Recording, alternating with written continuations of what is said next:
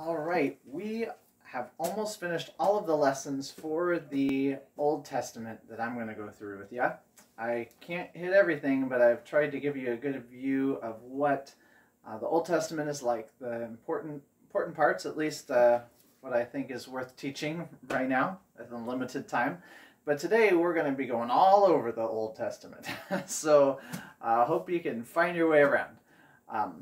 We're going to start. These are called the minor prophets. The major prophets are I think the long books, like Isaiah, which is 66 chapters long, Jeremiah, Ezekiel, even Amos is, it's pretty big. But now we're going to be going over some of the smaller prophets. So they're also harder to find, because they're not quite as thick of books. But we're going to start with Ezra. Ezra, Nehemiah, Esther, Job. So if you can find the book of Psalms, you can find the book of Job right before that. So Ezra, Nehemiah, Esther, go backwards. You can find Ezra. Ezra, they're talking about after exile. What happens then? Well, they have to go back home and rebuild the temple. That's one of their biggest things that they're going to do. So Ezra chapter 1. In the first year of Cyrus, king of Persia, in order to fulfill the word of the Lord spoken by Jeremiah, the Lord moved the heart of Cyrus, king of Persia, to make a proclamation throughout his realm and to put it in writing. This is what Cyrus, king of Persia, says. The Lord, the God of heaven, has given me all the kingdoms of the earth, and he has appointed me to build a temple for him at Jerusalem in Judah. Any one of his people among you may his God be with him. And let him go up to Jerusalem and Judah and build the temple of the Lord, the God of Israel, the God who is in Jerusalem. And the people of any place where survivors may now be living are to provide him with silver and gold, with goods and livestock, and with freewill offerings for the temple of God in Jerusalem. So this is weird. Someone who's not an Israelite, someone who's not a follower of God, God speaks to him and says, I want you to build a temple for me. And he's like, okay. All right, so Cyrus, this king, says all the Israelites go back and rebuild your temple. It's kind of cool. Chapter 3 just says that God can use lots of different kinds of people, right? Chapter 3, we're going to continue, if I can turn the pages of my book. Chapter 3, starting at verse 1. When the 7th month came and the Israelites had settled in their towns, the people assembled as one man in Jerusalem. Then Jeshua, son of Jozadak, and his fellow priests, and Zerubbabel, son of Shealtiel, and his associates began to build the altar of God in Israel to sacrifice burnt offerings on it, in accordance with what is written in the law of Moses, the man of God. Despite their fear of the peoples around them, they built the altar on its foundation and sacrificed burnt offerings on it to the Lord, both the morning and the evening sacrifices. So this is why they're sacrificing to God. That's what we're doing, but they're a little nervous about what's going to happen if people are going to let them do this. We're going to continue at chapter 3 of Ezra, verse 10. When the builders laid the foundation of the temple of the Lord, the priests in their vestments and with trumpets, and Levites the son of Asaph with cymbals, took their places to praise the Lord as prescribed by David, king of Israel. With praise and thanksgiving they sang to the Lord, He is good, He is good. His love to Israel endures forever. And all the people gave a great shout of praise to the Lord, because the foundation of the house of the Lord was laid. But many of the older priests and Levites and family heads who had seen the former temple wept aloud when they saw the foundation of this temple being laid, while many others shouted for joy. No one could distinguish the sound of the shouts of joy from the sound of weeping, because the people made so much noise, and the sound was heard far away.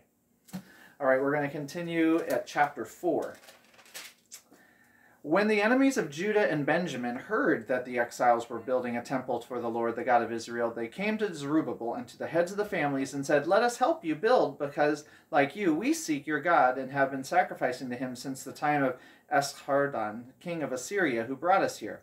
But Zerubbabel, Jeshua, and the rest of the heads of the families of Israel answered, You have no part with us in building a temple to our God. We alone will build it for the Lord, the God of Israel, as King Cyrus, the king of Persia, commanded us. Then the peoples around them set out to discourage the people of Judah and make them afraid to go on building. They hired counselors to work against them and frustrate their plans during the entire reign of Cyrus, king of Persia, and down to the reign of Darius, king of Persia. So they're rebuilding the temple, and other people want to help. They say, nope, it's just us, and the other people get really angry about it. All right, so we're going to continue at Ezra chapter 5.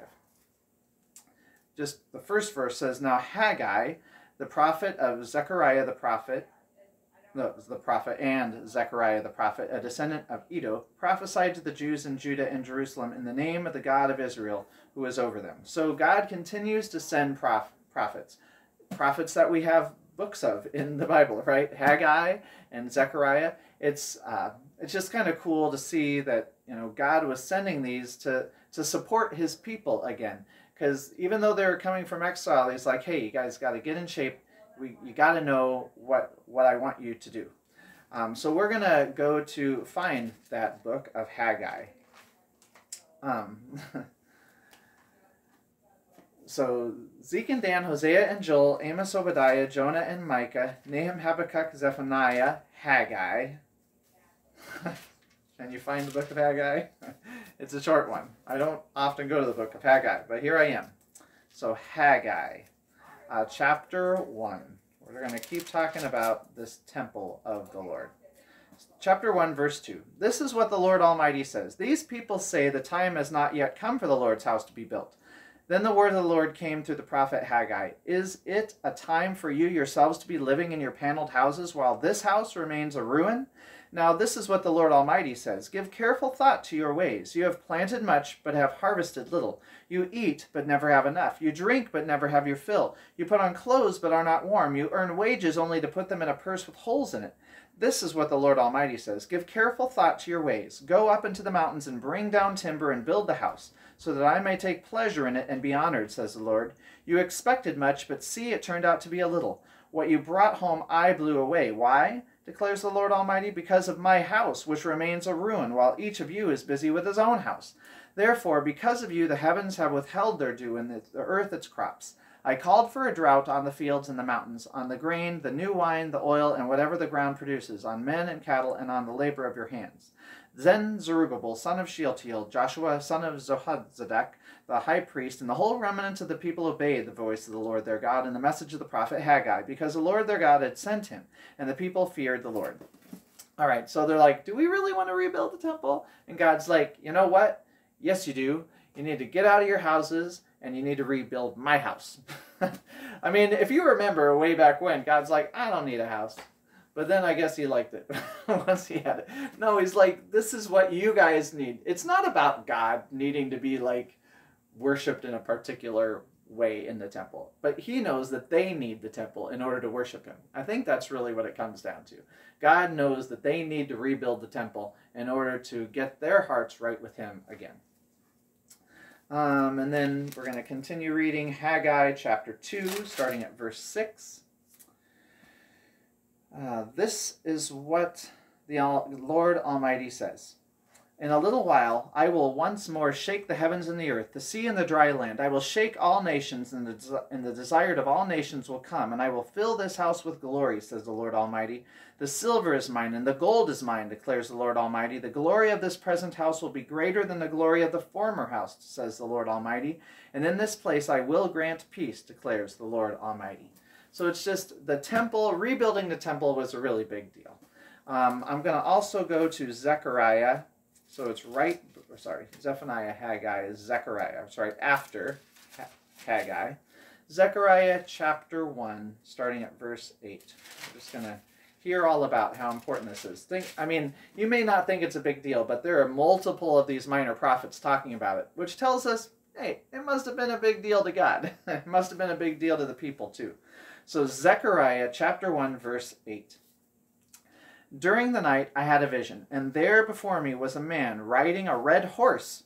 He was standing among the myrtle trees in a ravine. Behind him were red, brown, and white horses. I asked, "What are these, my lord?" The angel who was talking with me answered, "I will show you what they are." Then the man standing among the myrtle trees explained, "They are the ones the Lord has sent to go throughout the earth."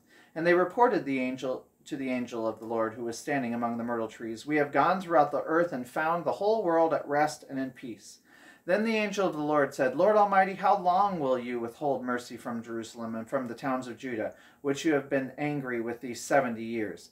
So the Lord spoke kind and comforting words to the angel who talked with me. Then the angel who was speaking to me said, "Proclaim this word. This is what the Lord Almighty says. I am very jealous for Jerusalem and Zion, but I am very angry with the nations that feel secure. I was only a little angry, but they added to the calamity. Therefore this is what the Lord says, I will return to Jerusalem with mercy, and there my house will be rebuilt, and the measuring line will be stretched out over Jerusalem, declares the Lord Almighty. Proclaim further, this is what the Lord Almighty says, my towns will again overflow with prosperity, and the Lord will comfort Zion and choose Jerusalem. So having the temple rebuilt for God was like a sign to the people that he was not angry anymore with them. He was angry at the other places that destroyed the temple and that took the Israelites to exile. They were in exile, it says 70 years, right? That now his anger is burnt out. Like he's had enough of that, and now the Israelites are going to go back to Jerusalem. And notice, what's the name or the word they keep on referring to? It's Zion. That's another, it's like a term for Jerusalem, but it's sort of a bigger idea than just a city. It's like Zion, when it's usually talked about, is like this concept of a temple, not just on earth, but in heaven. Like when I hear the word Zion, it's like, it's a bigger idea. It's a spiritual idea of a homeland, of a home for the Jews. So we're going to continue and learn about Malachi. It's easier to find Malachi. It's the last book of the Old Testament. So if you can find Matthew, you have to just go backwards. Matthew's the first book of the New Testament, the Gospel. We're going to go and find out about Malachi. Once the temple was built, guess what happened? The Israelites did bad stuff, right? They never, I mean, just like all of us, we all sinned. Well, so did the Israelites. So Malachi, once the temple was built, had to get them in line. So Malachi chapter 1, starting at verse 6. A son honors his father, and a servant his master. If I am a father, where is the honor due me? If I am a master, where is the respect due me, says the Lord Almighty? It is you, O priests, who show contempt for my name. But you ask, how have we shown contempt for your name?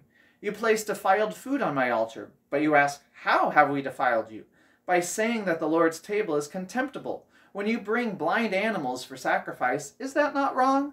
When you sacrifice crippled or diseased animals, is that not wrong? Try offering them to your governor. Would he be pleased with you? Would he accept you? Says the Lord Almighty. Now implore God to be gracious to us. With such offerings from your hands, will he accept you? Says the Lord Almighty. Oh, that one of you would shut the temple doors, so that you would not light useless fires on my altar. I am not pleased with you, says the Lord Almighty, and I will accept no offering from your hands. My name will be great among the nations, from the rising to the setting of the sun. In every place incense and pure offerings will be brought to my name, because my name will be great among the nations, says the Lord Almighty. All right, so the priests, the people in charge of the temple, weren't doing the right thing. They were sacrificing, remember it said blind and crippled animals? Remember, if you remember, one of the important parts about a sacrifice was it was supposed to be an animal without blemish, with no problems. Because it was like you were supposed to give your best to God.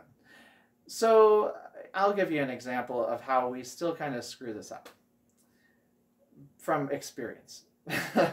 When we give our time to watch church, for instance, and this goes, hopefully someday we'll be able to come back. You can go back to church, but let's say you come to church and you're falling asleep the whole time because you stayed up all night. Are you giving your best to God? Probably not.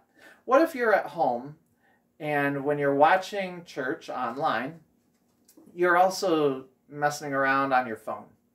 Are you giving your best to God? Probably not. I mean, God wants our best. He wanted the best animals to be sacrificed. He wants the best of us as well. That's the idea. So now you're going to go to Malachi chapter 3, starting at verse 8. Will a man rob God? Yet you rob me. But you ask, how do we rob you? In tithes and offerings. You are under a curse, the whole nation of you, because you are robbing me. Bring the whole tithe into the storehouse, that there may be food in my house. Test me in this, says the Lord Almighty, and see if I will not throw open the floodgates of heaven and pour out so much blessing that you will not have enough room for it. Love this scripture. God's like, the tithe, you know what a tithe is? It's 10% of your income. It would have been 10% of the harvest. So 1/10. He's saying, you give that for the ministry of the, like nowadays, we give 10%. People say, is that gross or net income? It's like, I don't care. I don't think God, that's not what God's interested in. He wants you to take a tenth of what you have and give it to him for the sake of ministry. Does that mean you're saved if you do? No. Does that mean you're not saved if you don't? No. He's saying this is what we need to get used to. It's to say God gets the first fruits of our money, right? He gets, right off the bat, we're giving him this money to spread the word of God, to help people through benevolences, to support our local churches. But he's saying if you don't, it's not that you're stealing from your church or the temple. God's saying you're stealing from me. Because you don't trust me. That's really what it's about. The money is not that God needs our money. He doesn't need the money. He owns everything, right? So what is the money about? It's really about our hearts. He says, test me. Now this is interesting. God usually says, don't test me. But here he says, test me and see what's going to happen. You give the tithe and see if I don't overflow your life with blessings so you don't have enough room for it. I may have already told you the story, but when I lived in Connecticut with Christy, I was a pastor up there, and we weren't tithing. I mean, we weren't giving 10% of our income. I was just a new pastor, okay? But I was like, if I'm going to tell people in my church that they should be giving 10%, we'd better do it too. But we were like using credit cards. We didn't have enough money. But we started this thing with Dave Ramsey, the getting out of debt thing, and he's on the radio. Maybe you haven't heard of him. But in any case, he was like, you got to give 10%. So we're like, we're going to start giving 10% of our money. We're going to start budgeting. We're going to try to get out of debt as well. And it was so weird because before that, we never had enough money to go or to give to church. But now we decided we were going to give a tenth of everything we earned to the church. And if we didn't have enough money for the rest, we were just going to see what happens. But we always had enough money. Like, we were giving now a lot more to the church than we ever had before. And now we had enough money that we could pay off our debts too. Like, to me, that is sort of an example of how this scripture works. Like, it is amazing. Pretty cool. All right, now we're going to find the book of Joel. If you can find the book of Hosea, and then Joel, and then Amos. So Joel. He was another of these minor prophets. Joel, chapter 1. The word of the Lord that came to Joel, son of Pethuel. Hear this, you elders. Listen, all who live in the land. Has anything like this ever happened in your days or in the days of your forefathers? Tell it to your children, and let your children tell it to their children, and their children to the next generation. What the locust swarm has left, the great locusts have eaten. What the great locusts have left, the young locusts have eaten. What the young locusts have left, other locusts have eaten. What's he talking about? Remember, these are farmers. Most of the people in the Old Testament are farmers. And the locust, what does a locust do? They're like this invasive species of insect that destroys crops. So it's like this huge swarm of locusts that are destroying the whole land. And Joel is saying, hey, this is from God, okay? He is destroying our crops for a purpose, for a reason. So you guys better pay attention.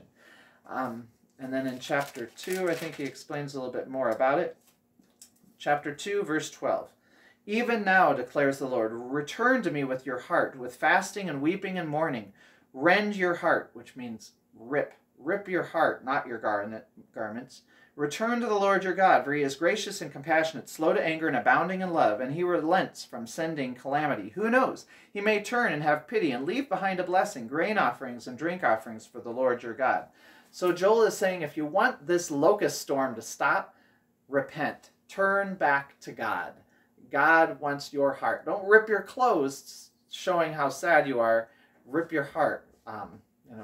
Return to God. Turn around from your sins. All right, so now we're going to go to the book of Ezra again, chapter 7. Ezra is before Psalms. Ezra chapter 7. Gotta find it. Chapter 7, here we go. Ezra chapter 7, verse 6 is where we're going to start. This Ezra came up from Babylon. Remember, that's where they're in exile. He was a teacher and well versed in the law of Moses, which the Lord, the God of Israel, had given. The king had granted him everything he asked, for the hand of the Lord his God was on him. Okay, so this is Ezra. Ezra chapter 9 now is where we're going to go next. After these things had been done, the leaders came to me and said, "The people of Israel, including the priests and the Levites, have not kept themselves separate from the neighboring peoples with their detestable practices, like those of the Canaanites, Hittites, Perizzites, Jebusites, Ammonites, Moabites, Egyptians, and Amorites. They have taken some of their daughters as wives for themselves and their sons, and have mingled the holy race with the people around them, and the leaders and officials have led the way in this unfaithfulness." When I heard this, I tore my tunic and cloak, pulled my hair from my head and beard, and sat down appalled. Then everyone who trembled at the words of the God of Israel gathered around me because of this unfaithfulness of the exiles. And I sat there appalled until the evening sacrifice. Now we're going to go to the book of Nehemiah. It's the very next book, chapter 8. Chapter 8, starting at verse 1. All the people assembled as one man in the square before the water gate. They told Ezra, the scribe, to bring out the book of the law of Moses. That's like the first 5 books of the Bible, which the Lord had commanded for Israel. So on the first day of the 7th month, Ezra the priest brought the law before the assembly, which was made up of men and women and all who were able to understand. He read it aloud from daybreak till noon, and he faced the square before the water gate in the presence of the men, women, and others who could understand. And all the people listened attentively to the book of the law. Ezra the scribe stood on a high wooden platform built for this occasion. Beside him on the right stood Mattithiah, Shema, Ananiah, Uriah, Hilkiah, and Maaseiah, and on his left were Pedaiah, Mishael, Malchijah, Hashum, Hashbaddanah, Zechariah, and Meshullam. Ezra opened the book. All the people could see him because he was standing above them, and as he opened it, the people all stood up. Ezra praised the Lord, the great God, and all the people lifted their hands and responded, "Amen, amen." Then they bowed down and worshipped the Lord with their faces to the ground. Ezra is like, hey, if we need to turn back to God, the way we're going to do it is by hearing God's word. I always wonder if this is where the idea that we stand for the gospel reading in church comes from, because they all stood at that point. Anyway, so they read the law. They were returning to God's word. It was like they'd forgotten how to follow God. So that's why he read all of that. I'm going to have to skip the rest of this. Nehemiah is all about rebuilding the walls of Jerusalem. So sort of to keep out people so that they didn't destroy them. If I have time, I can go back to that. Well, maybe we can. I think we have enough time. We'll go to Nehemiah chapter 2. Nehemiah chapter 2. In the month of Nisan, in the 20th year of King Artaxerxes, when wine was brought for him, I took the wine and gave it to the king. I had not been sad in his presence before, so the king asked me, "Why does your face look so sad when you are not ill? This can be nothing but sadness of heart." I was very much afraid, but I said to the king, "May the king live forever. Why should my face not look sad when the city where my fathers are buried lies in ruins and its gates have been destroyed by fire?"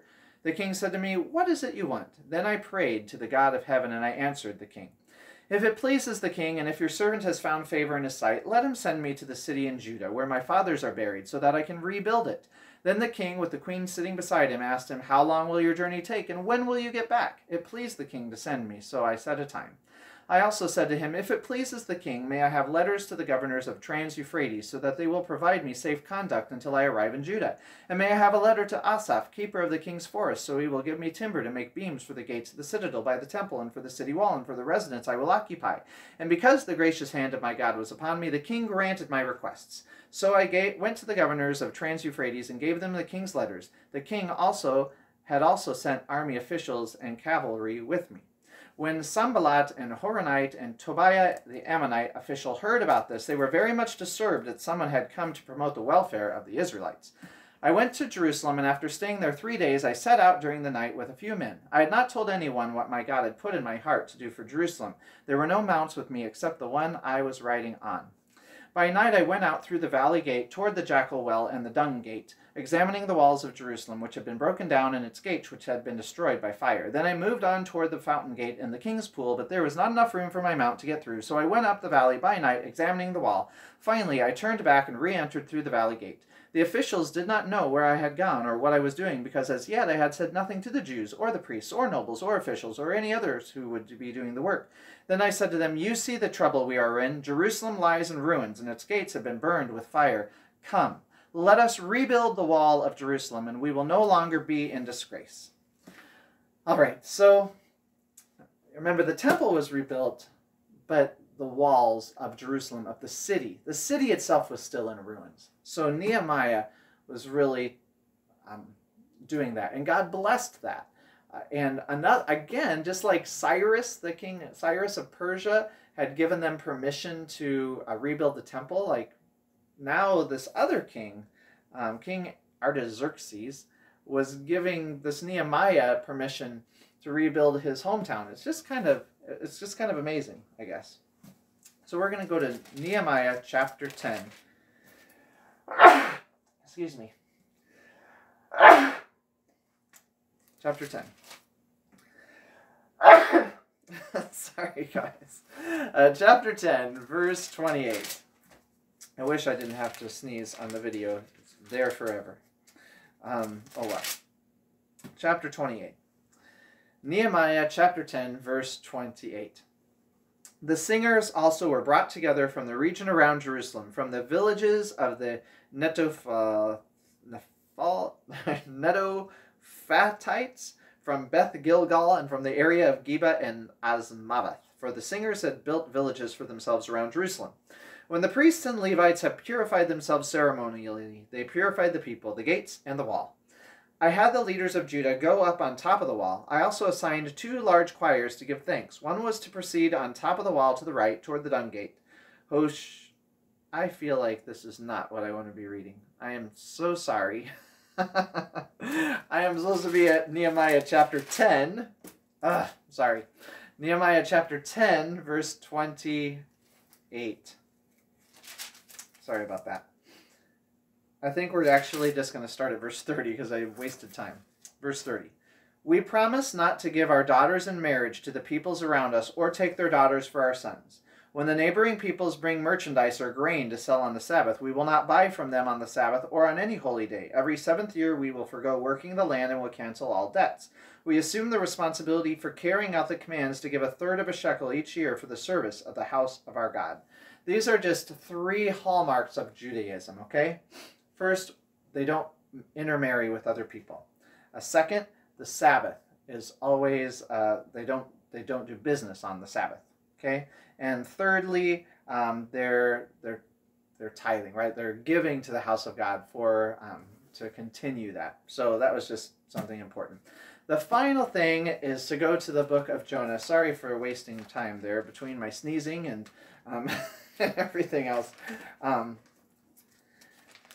Let's see, we got to go find the book of Jonah. Jonah and Micah. You know, I'm not sure if I have enough time to go through all of Jonah. But I'll at least read the beginning and the end. Jonah chapter 1. The word of the Lord came to Jonah, son of Amittai. Go to the great city of Nineveh and preach against it, because its wickedness has come up before me. But Jonah ran away from the Lord and headed for Tarshish. He went down to Joppa, where he found a ship bound for that port. After paying the fare, he went aboard and sailed for Tarshish to flee from the Lord. If God calls you, you can't run away.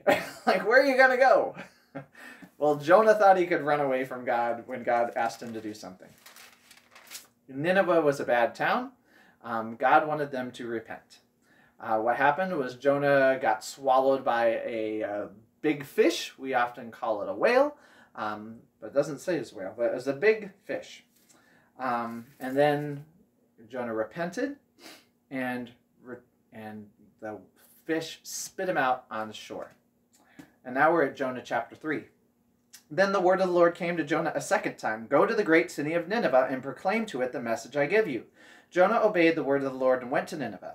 Now Nineveh was a very important city. A visit required 3 days. On the first day, Jonah started into the city. He proclaimed, 40 more days and Nineveh will be overturned. The Ninevites believed God. They declared a fast, and all of them, from the greatest to the least, put on sackcloth.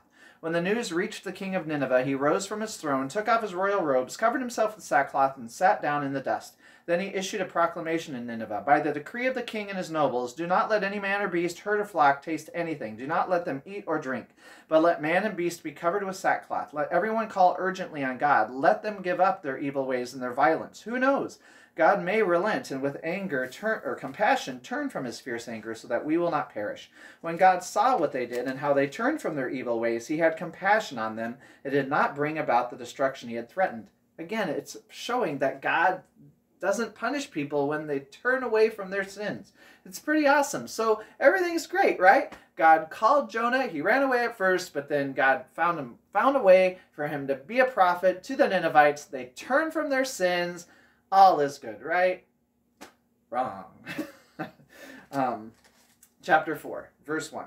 But Jonah was greatly displeased and became angry. He prayed to the Lord, "O Lord, is this not what I said when I was still at home? This is why I was so quick to flee to Tarshish. I knew that you are a gracious and compassionate God, slow to anger and abounding in love, a God who relents from sending calamity. Now, O Lord, take away my life, for it is better for me to die than to live."